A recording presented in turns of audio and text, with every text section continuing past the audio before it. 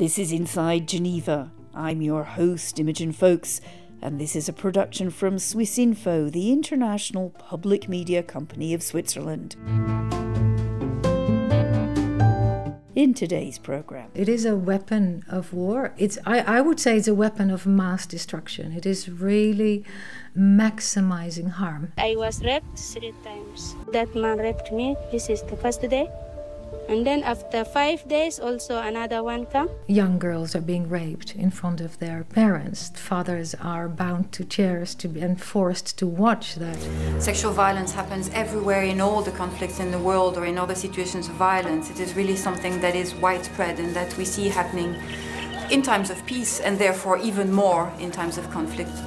Survivors doubt themselves.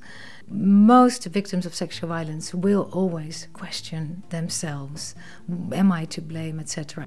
They will say, why did you go there? Either they will kill me or they will send me to my parents and they will kill me.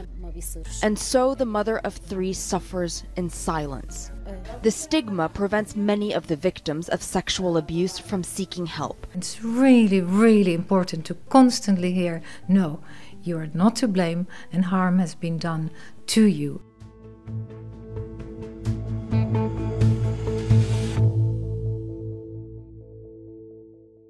hello and welcome again to Inside Geneva. I'm Imogen Folks.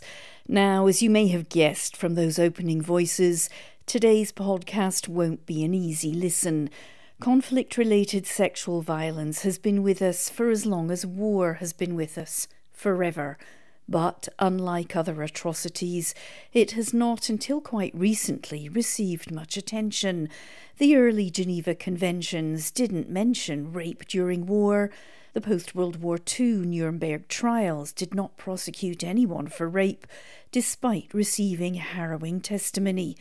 In 1949, the Fourth Geneva Convention did at last clearly prohibit wartime rape and enforced prostitution. And in 1998, the International Tribunal for Rwanda introduced the landmark term genocidal rape to define systematic assaults designed to destroy a particular community. But even now, when the issue of sexual violence in conflict is much more widely recognised, there are very few prosecutions, let alone convictions. And even if there were, those are aimed at punishment of the perpetrators. But what about recovery and reparation for the victims? In today's Inside Geneva, we bring you our final summer profile, where we talk to a woman who has dedicated herself to precisely that, reparation for survivors of sexual violence. My name is Esther Dingemans and I'm the director of the Global Survivors Fund. Our organization focuses on conflict-related sexual violence and on a particular aspect of that, and that is to ensure that survivors of this type of violence have access to reparation. The organization was founded by Nobel Peace Prize laureates, Dr. Denis Mukwege and Ms. Nadia Murad, and they got the Nobel Peace Prize in 2018 for their fight against sexual violence as a weapon of war. We want to take you now to Oslo, Norway, where the winner of the 2018 Nobel Peace Prize is about to be announced. Let's listen in.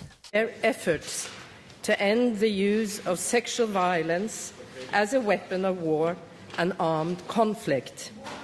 Denis Mukwege is the helper who has devoted his life to defending these victims.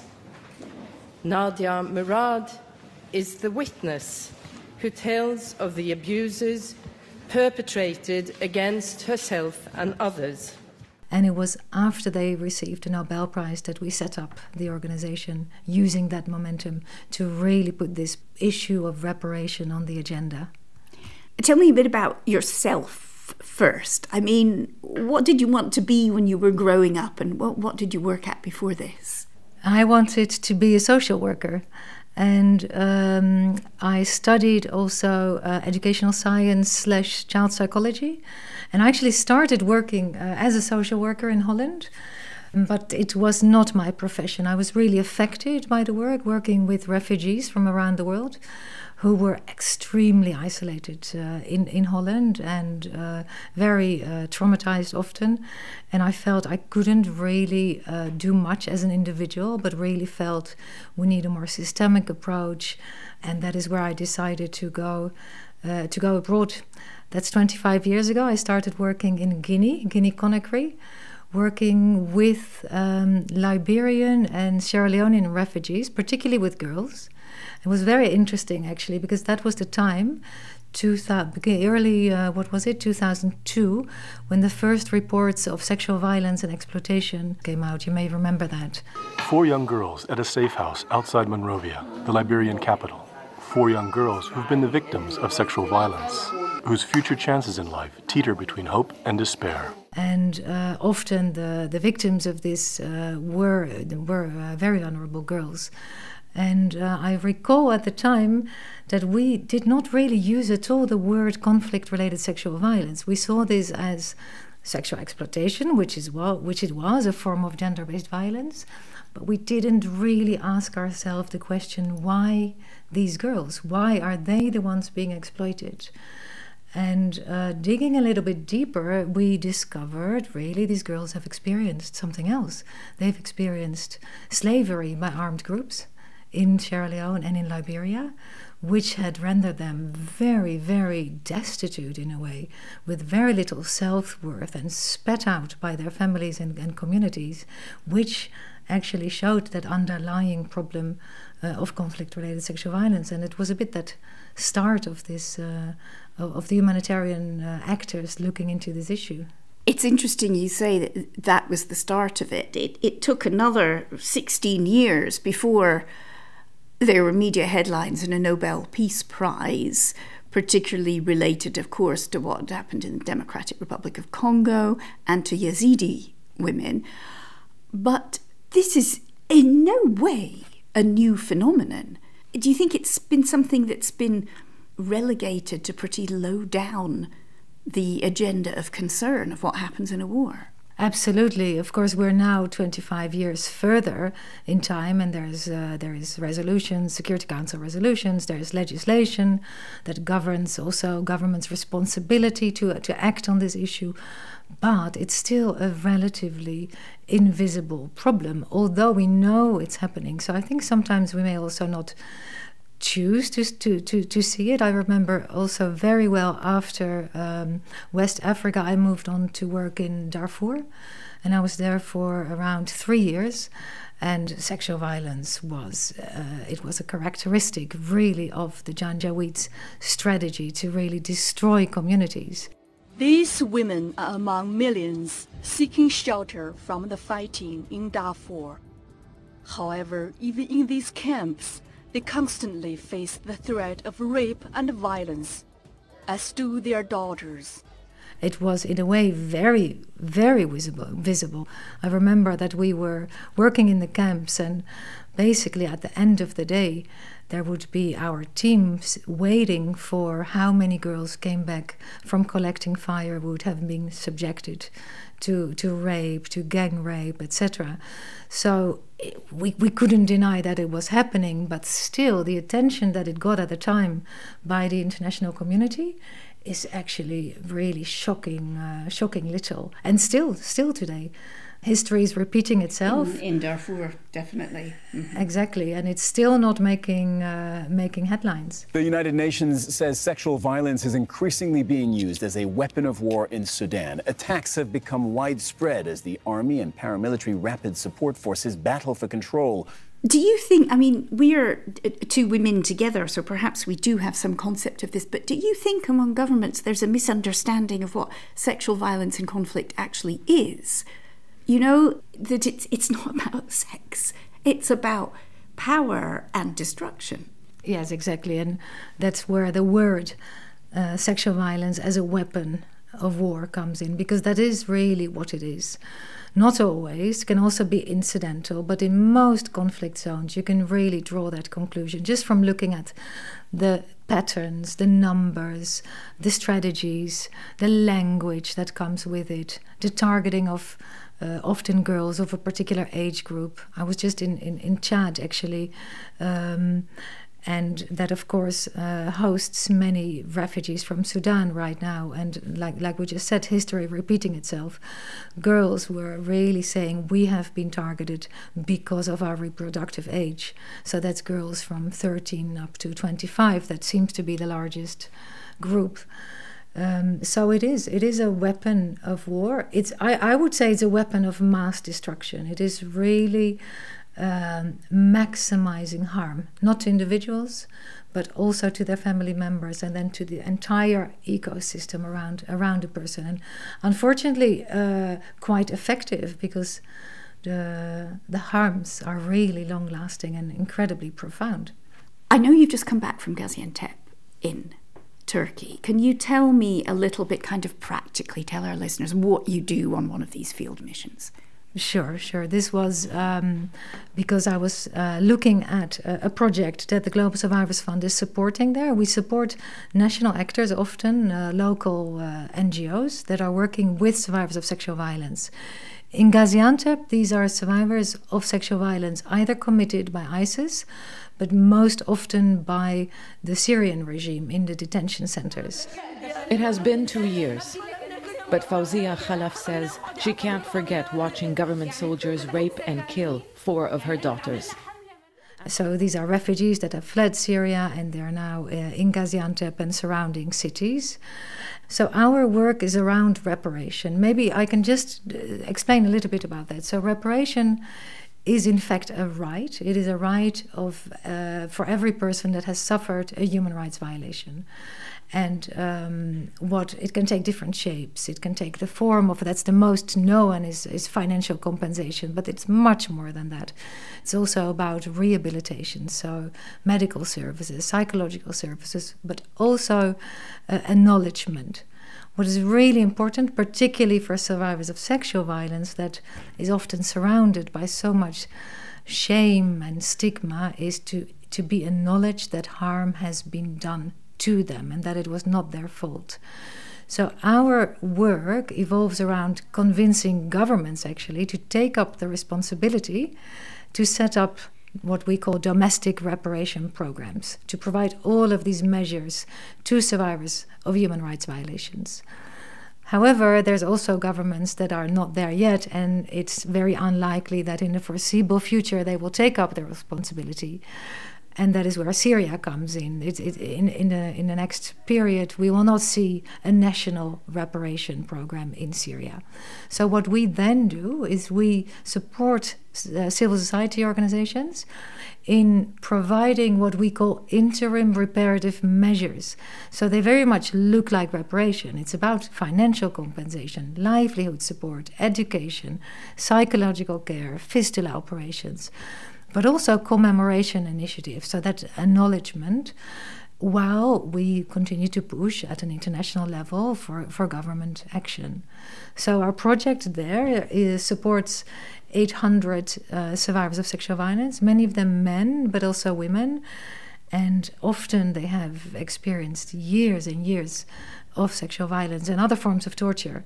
So you were talking about the importance just of acknowledgement, and it's interesting, I have interviewed a few survivors of torture, and many of them have said to me, almost like the first step towards some form of healing is to sit down with somebody who says, what happened to you was wrong. Yeah. Is that an experience you have as well in your work? Yeah. And I think it's something very common, not only in my work, but for all victims of sexual violence, no matter whether it is in conflict or in peace settings. Survivors doubt themselves. Most victims of sexual violence will always question themselves. Am I to blame, etc. And it's really, really important to constantly hear, no, you are not to blame and harm has been done to you. And that can be particularly important when the perpetrator was, for example, of an enemy group. If we look at Ukraine at the moment, that really resonates what you just said with what I hear from survivors in Ukraine. They need to hear harm has been done to you, which will also help them to protect themselves from being accused of being used but also siding with the enemy somehow. A quiet rural neighborhood shattered by barbaric violence. A soldier entered our house. My husband and I were there. At gunpoint, he took me to a neighboring house. He was ordering me, "Take your clothes off or I'll shoot you." Then he started raping me. And maybe just on that one, so it's very important that they hear this not only from first responders, but also publicly. And in that respect, I think the First Lady of Ukraine, Olena Zelenska, is a good example because she understood this. And very early in the conflict, she spoke out publicly on TV, on conferences, saying exactly that. You're heard, you're not to blame, and you have the right to be supported, the right to compensation. We're actually working with Ukrainian government on providing compensation, financial compensation, to survivors, which is also not only about the material aspect, right? It is also about that message. Harm has been done to you, and therefore we are supporting you, compensating you. I can imagine the reparation, though, must also help towards healing some of the long-term consequences, because you often think, okay, so you're attacked or you're injured or you're raped in war, and that happens on a day and then it's over. But it's just not like that at all, is it? No, the patterns of sexual violence are particularly brutal, I would say, and that is exactly with the intention to create maximum impact or maximum harm. So what that means, it means that young girls are being raped in front of their parents, that fathers are bound to chairs and forced to watch that, or that an older woman in her 80s is raped in front of her son-in-law. And this reminds me actually of someone who told me exactly that in Congo. So the scars are really profound, the psychological scars, because it does a lot in a family when that happens. And then there's, of course, sexual slavery. We work with girls that were victims of Boko Haram. Boko Haram, roughly translated, it means Western education is a sin. In April, it snatched around 276 schoolgirls from the northeastern town of Chibok.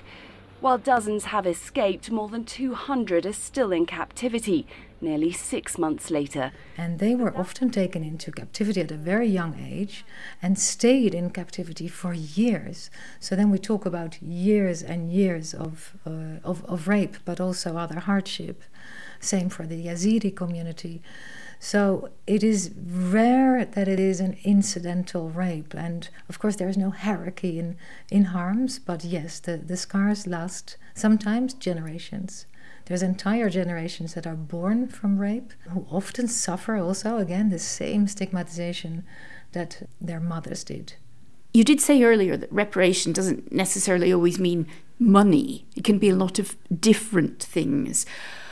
It is difficult for survivors to talk and be open about what happened to them, but when you do talk to them, what do they say they want? Because surely that must be the most important thing, is for them to steer their future. Yeah, and you're saying something very crucial there, and that is for them to steer. Because reparation is not only about, let's say, the product, it's also about the process. And survivors of sexual violence have been stripped of all autonomy, right? So for them to be really engaging in the process of defining what should reparation actually look like is really important. Maybe I can share with you the example of Nigeria.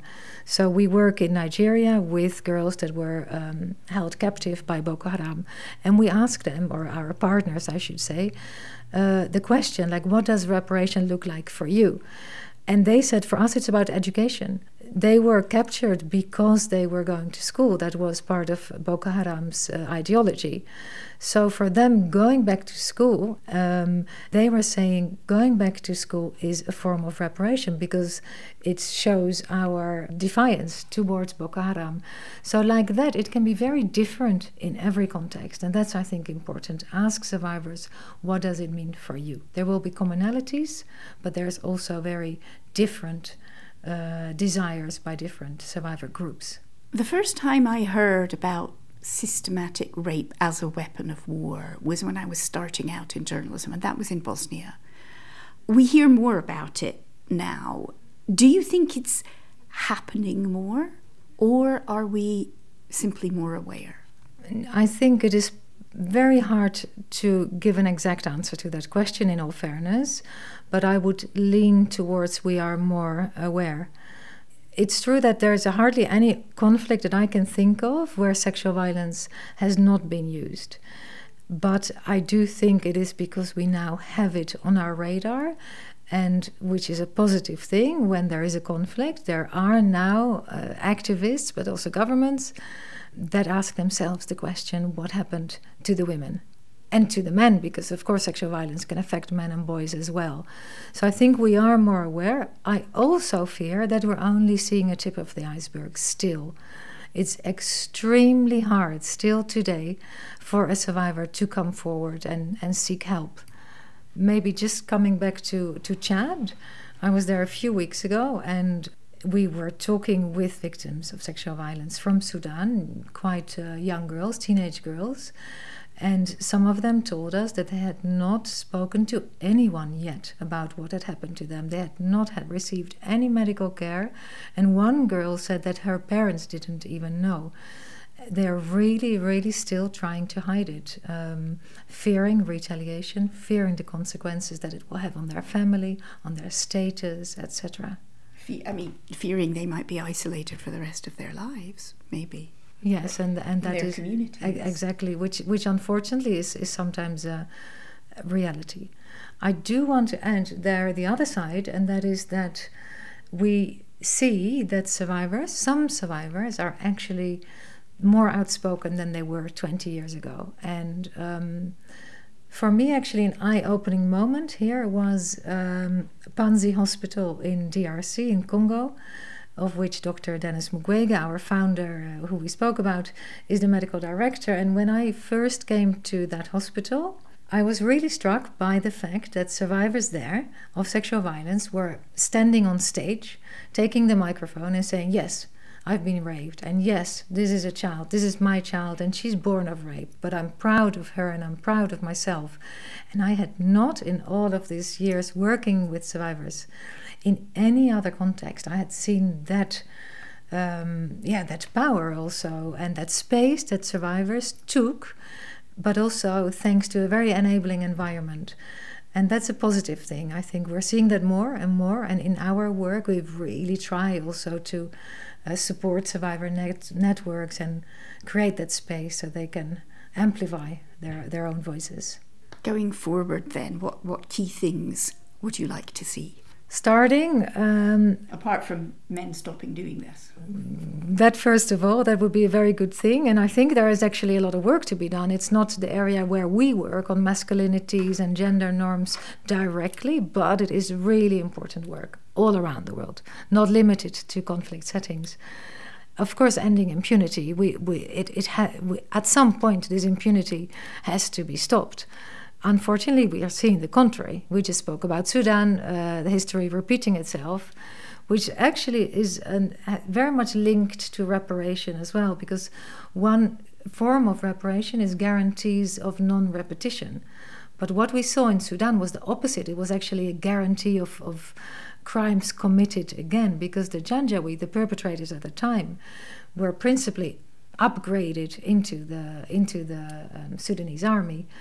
So full impunity. I think there was a handful of court cases on sexual violence committed in Darfur with fewer successful convictions, if any at all. And this is around the world. We see it in Guatemala, we see it in Nepal, we see it everywhere. So that's one very big thing. Of course, because of our work, but I also truly believe in reparation. I listen to survivors over and over again saying this is something that we need to focus on. It is something that we're not looking at right now enough. It's usually still more about the prevention and the response, but that essential part of reparation, being heard, being compensated, enabling people to rebuild their lives, that is something that I think we're making gains, but there's still a lot of work to do there.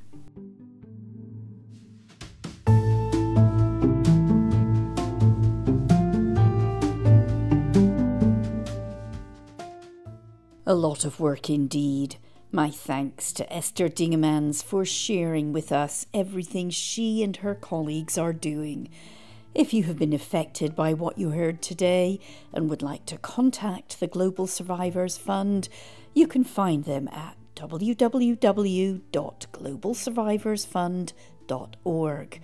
And if you want to comment or review this or any other episode of Inside Geneva, you can do that wherever you get your podcasts, or write to us at insidegeneva@swissinfo.ch.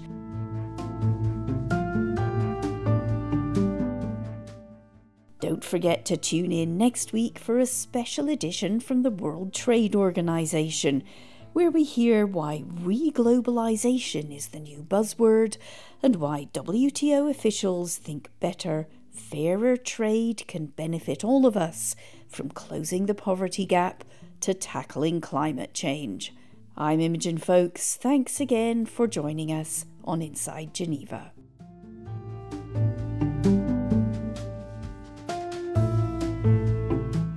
A reminder, you've been listening to Inside Geneva, a SwissInfo production. You can email us on insidegeneva@swissinfo.ch and subscribe to us and review us wherever you get your podcasts. Check out our previous episodes, how the International Red Cross unites prisoners of war with their families, or why survivors of human rights violations turn to the UN in Geneva for justice. I'm Imogen Folks. Thanks again for listening.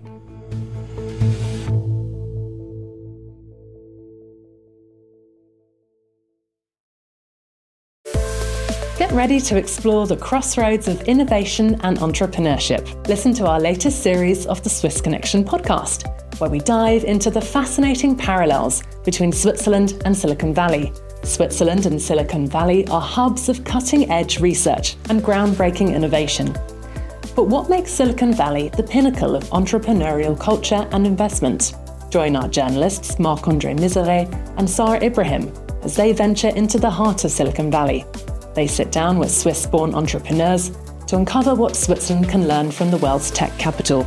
Get inspired by real stories from leading innovators in technology. Listen and subscribe to the Swiss Connection's latest series now, available wherever you get your podcasts.